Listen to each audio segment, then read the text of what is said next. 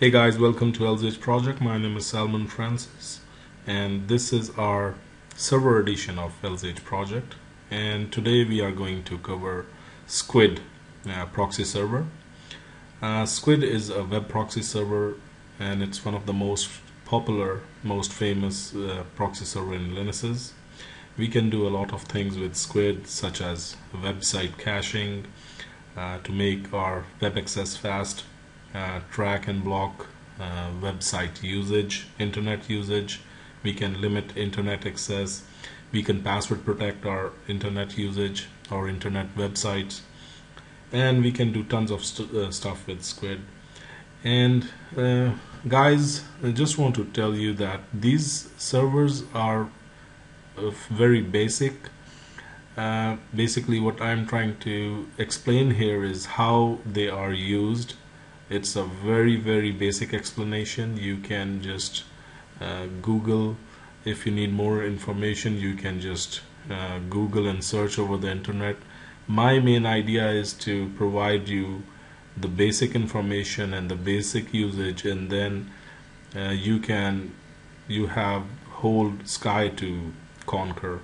Like, the main thing is, like, I cannot teach you guys in such short videos that how you can master these servers. It's kind of impossible. So, but I'll try my best, so at least you have the basic understanding. So let's start. So to install Squid, so what we are going to cover in this video, we will see how to install Squid in CentOS 7 and how we can configure it for basic usage, how we can block websites using Squid, how we can block or password protect users so that they require a valid username and a login. A valid login and a password to access the website, and also how we can check logs for Squid server. So let's start. To check if Squid is already installed or not, we'll use rpm query squid, and it reveals we don't have it. So in CentOS 7 we'll use yum-y install Squid. Okay, so let it install and I'll just pause the video. Okay, installation is complete, and we can always rpm query all Squid and to confirm it. So Squid is installed. Okay, so by default, basic configuration files of Squid are in etc squid directory. Okay, and the main configuration file is squid.conf. So, but before editing it, I will always recommend you to copy the Squid file with something, so in case you mess up something, you can always revert back to the original. Okay, so let's use this editor. I'm using VI. You can use Nano or any other editor of your choice. Okay, so this is a very simple and very small Squid configuration file as compared to the earlier editions of Squid. So in this recommended minimum configuration, you can see you have this ACL localnet source and class A, class B, class C. What I'm going to do is I'm just going to comment all of them. You can delete them, but okay.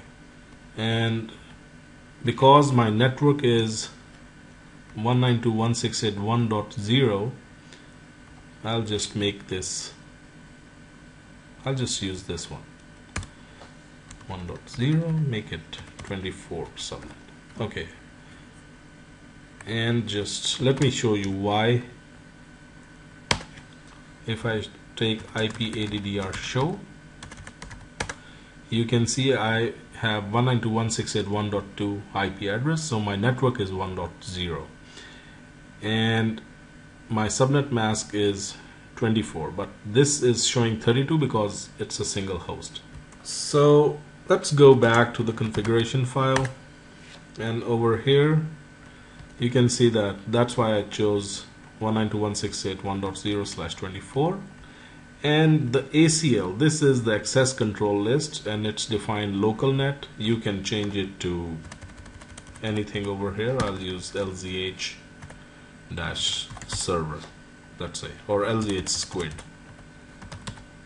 server. You can use anything. Let's use LZH Squid. Yeah.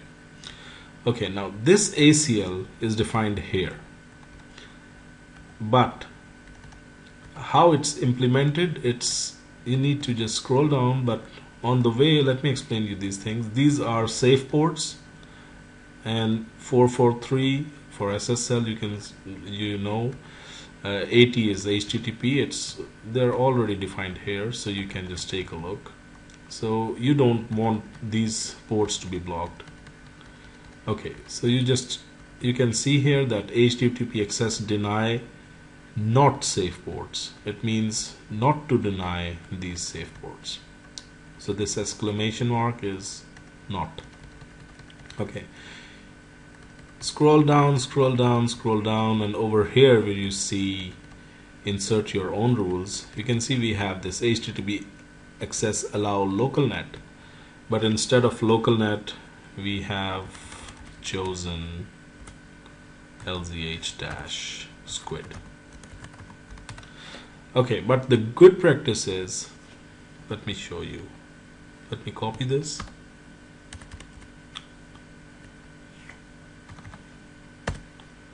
Okay. The good practice is to comment out the line which was before local net. So at least you know that what changes you have made and what were the actual changes. And you can always write here or add one more line like changed by Sal or anything. Okay, and over here localhost access is allowed. Okay, here you can change the port number. 312 is by default Squid's port 3128. You can change it to 8080 or whatever your port you want to change. Alright, but I'll just go with the default. Okay, at the moment Squid will work with this minimum confirmation, with this minimum configuration, and we can check by writing and quitting. Okay, let's enable our Squid server. So the next reboot will not disable it. systemctl enable Squid. We'll create a symbolic link. Okay, and let's start our Squid server with systemctl start Squid and a status of, will reveal that it's active and it's running. So we have just started Squid and it's working, and to confirm that it's working we can use ss-antlup, grep Squid. You can see it's listening and on 3128. So this means it's working right now. We can, okay, how to check if it's working in our web browser? So let's open a web browser. Okay, so let's we are in this CentOS 5. We can check its release. It's EDC Red Hat release actually, and this we can see it's CentOS 5. Okay, and we can ping 192.168.1.2, which is our Squid server. Okay, so let's now use that proxy. So to use that proxy, I need to first open a web page, a web browser, sorry, and okay, then Please bear with me, it's a virtual box, so it makes problems with this controls. Okay, so what we need to do is we need to go to our file. It's an old Firefox. Okay, go to edit, click on preferences, general, go to connection settings, and then you click on manual proxy configuration and you type 192.168.1.2. Port is 3128. Okay, use this connection for all the settings, and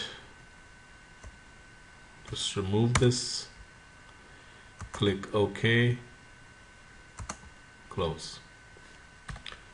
Okay, to check if this proxy is working, let's try to browse some website. Let's go to Google.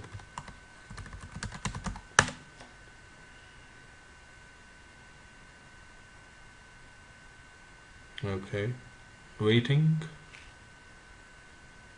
Let's see what it will bring.